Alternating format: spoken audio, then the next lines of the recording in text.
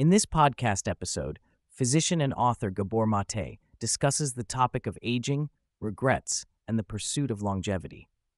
At the age of 80, Maté reflects on his life, his experiences, and the lessons he has learned along the way. Maté shares his experience of turning 80, describing a warm and celebratory party thrown by his loved ones. He acknowledges the significance of reaching this milestone age and the realization that time is limited. Despite the numerical value of 80, Maté finds a sense of ease and acceptance in his current stage of life.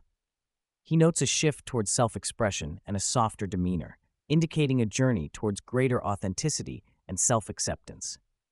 The conversation delves into the 5 regrets of the dying, as outlined by palliative care nurse Bronnie Ware.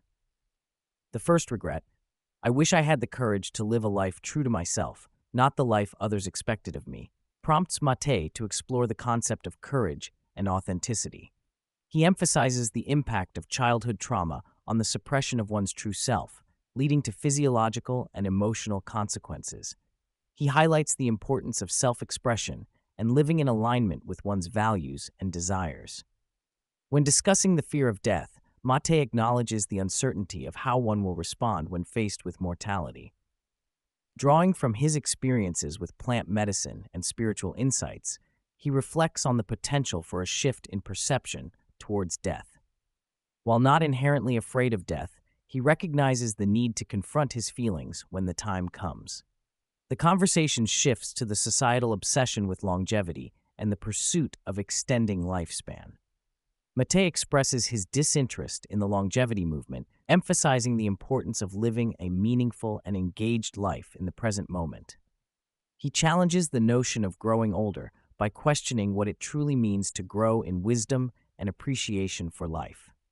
Maté explores cultural views on aging, drawing parallels to indigenous cultures that revere elders as sources of wisdom and guidance. He contrasts this with modern society's tendency to dismiss the elderly, highlighting the value of age and experience in shaping one's perspective on life. The second regret, I wish I hadn't worked so hard, resonates with Maté, who reflects on his own tendencies to prioritize work over personal well-being. He delves into the underlying drivers of overwork, including the need to validate one's existence and prove one's worth. He emphasizes the importance of self-care and setting boundaries to prevent burnout and maintain a healthy work-life balance. Maté touches on the societal shift towards a me-focused culture where individual achievements and self-improvement take precedence over community and connection. He highlights the importance of feeling valued and appreciated by others, stemming from early childhood experiences of acceptance and validation. Maté delves into the impact of childhood experiences on self-worth and emotional expression. He explains how societal norms and parental expectations can shape an individual's perception of themselves. The suppression of emotions in childhood, often to gain acceptance or approval, can lead to a disconnect from one's true feelings later in life. He emphasizes the importance of allowing children to express their emotions freely and without judgment to foster healthy emotional development. The concept of impressing others is explored in the conversation, with Maté questioning the societal emphasis on being impressive. He challenges the idea that one's value is dependent on external validation or the opinions of others. He encourages individuals to focus on being true to themselves rather than seeking approval from external sources. He highlights the importance of self-acceptance and authenticity in cultivating a sense of intrinsic value. Maté discusses the role of parenting in emotional development and the importance of validating children's emotions. He distinguishes between permissive, authoritarian, and authoritative parenting styles, advocating for a balanced approach that acknowledges and supports children's emotional expression. He emphasizes the significance of creating a safe space for children to experience and express their emotions while also setting appropriate boundaries.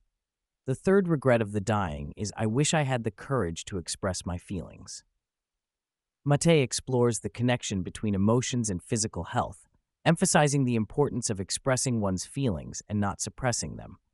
He highlights the pioneering work of medical professionals like James Paget and Jean-Martin Charcot, who recognized the connection between emotional factors and illness. Maté discusses how bottling up emotions can lead to stress and burden, ultimately impacting one's overall well-being.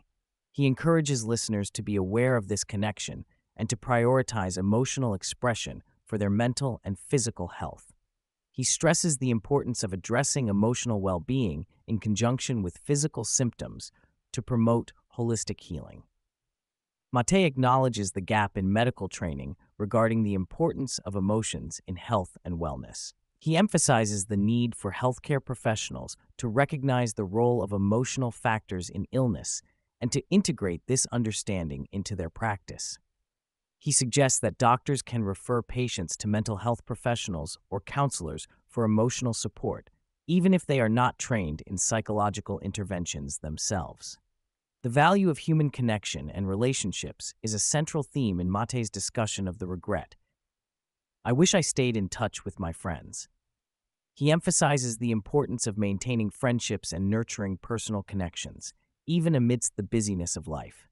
He reflects on his own experiences and highlights the significance of prioritizing relationships and celebrating the bonds we have with others. Maté delves into the fifth regret. I wish I let myself be happier, stressing the importance of being present in the moment and allowing oneself to experience joy.